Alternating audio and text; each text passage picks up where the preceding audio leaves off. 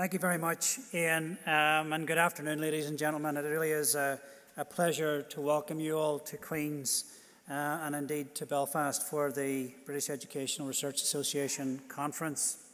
I want to pay a particular warm welcome to your new president, Professor Gemma Moss. Gemma, it's been a pleasure to meet you, and also to Ian, your outgoing president, and to thank them and all of you for bringing this very important event to Queen's and back to Northern Ireland. And we certainly, as a university, are very honoured to be hosting this. As Ian has said, it's actually quite a while. It's 17 years since the last BERA conference was held here, back in 1998. And that was actually a very important landmark year for Northern Ireland.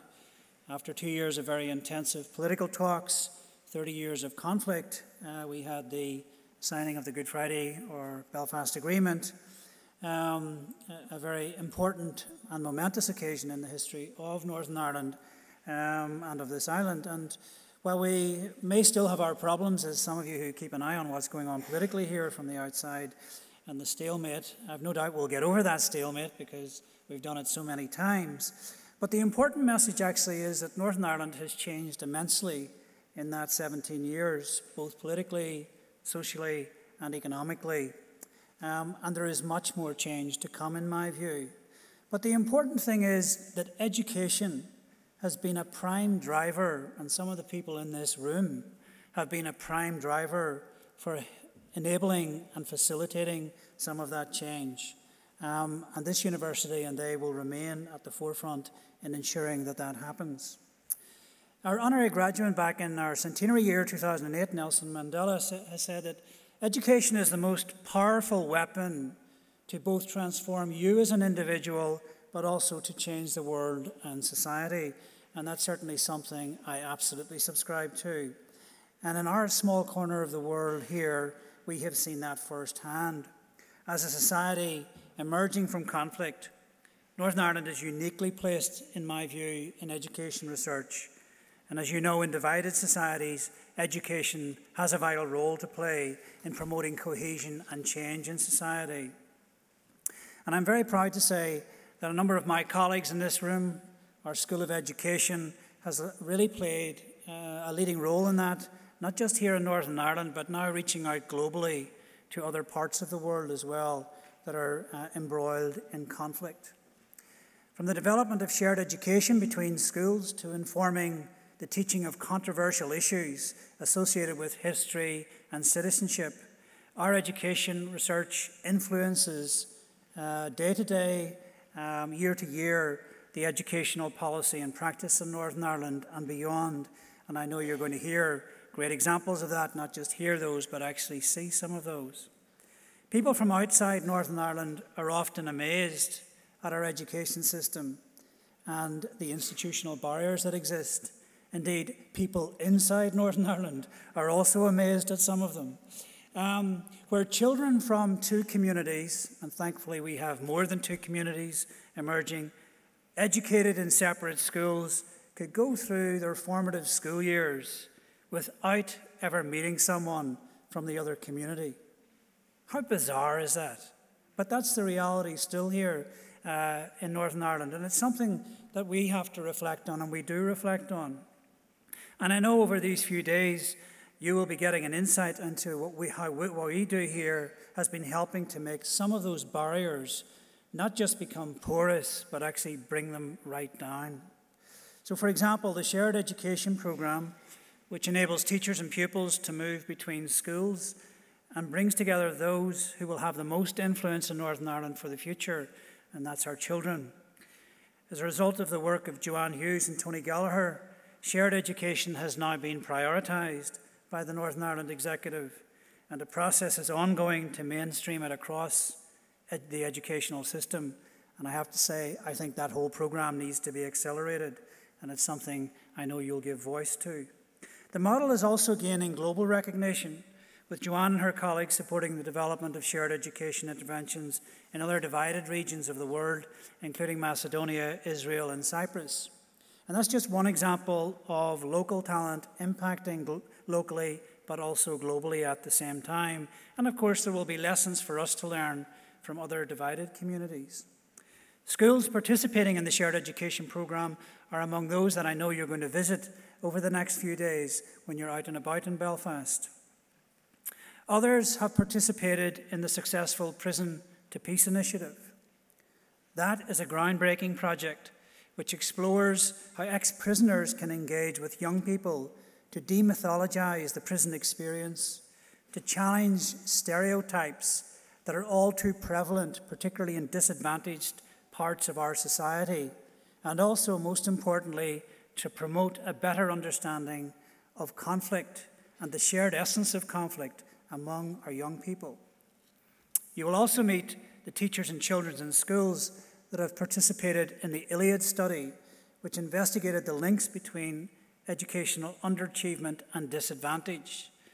And in some parts of Belfast, North, East, and indeed West Belfast, we have some of the most disadvantaged communities, not just from an educational point of view, but from a health and public health point of view, right across Europe. And funded by the Office of First and Deputy First Minister, this research is now having a significant impact, and in my view will have a very significant impact on future education policy and practice, particularly in those disadvantaged groups.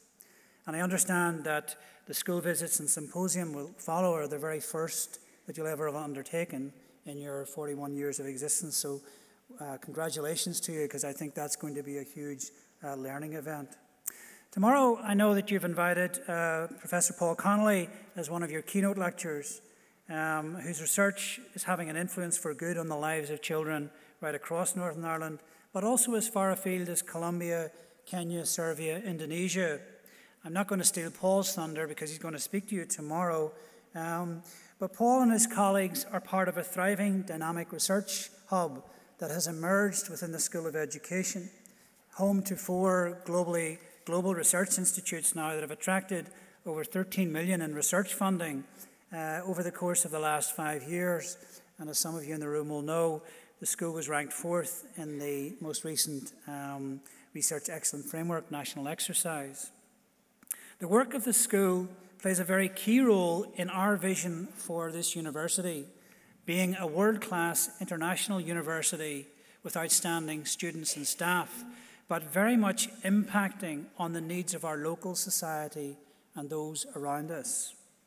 Underpinning all of the research we do, whether it's education, health, or beyond, is a commitment to achieving a real impact. In your case, an impact on the lives of educators and children, learners, and impacting across our policymakers. And that, I know you will all agree, is what educational research is all about. Einstein once said that the only thing that interferes with his learning was his education. Well, I'm not sure I agree with him. I think that's what BERA and indeed this university are about changing, to make sure that they're one and the same.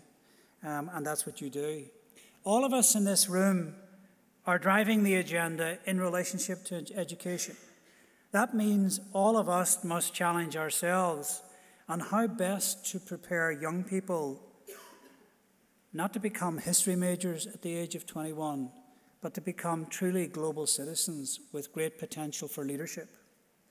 We are all driven by a desire to ensure that education in all its forms, from early years all the way through to further and higher education, helps everyone to reach their full potential in this ever-changing world, and that will become more and more important for societies to thrive. I know that the focus of your debate over the next few days will address some of these key challenges and future direction of both education, research, policy, and practice. Those challenges notwithstanding, I know you will enjoy the chance to exchange the latest findings with each other, inspire and challenge each other as well, both in terms of your knowledge base and some of the research that you're involved in. For those of you who've never visited Belfast or Queen's before, I hope you get a chance to look around this beautiful campus and this beautiful city. Just right next door you have the Botanic Gardens, and hopefully the sun will stay out for you over the next couple of days. If you get a chance, go to the Ulster Museum. There are some fantastic exhibits there right now. Just have a great time, because again, that's part of contemplating and reflecting what you're about over the course of the next important few days.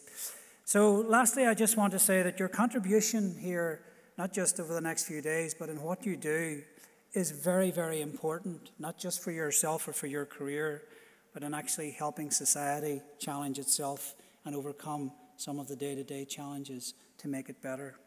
So thank you for having me, and enjoy the next few days. And again, you're very welcome to Queen's University Belfast. Thank you.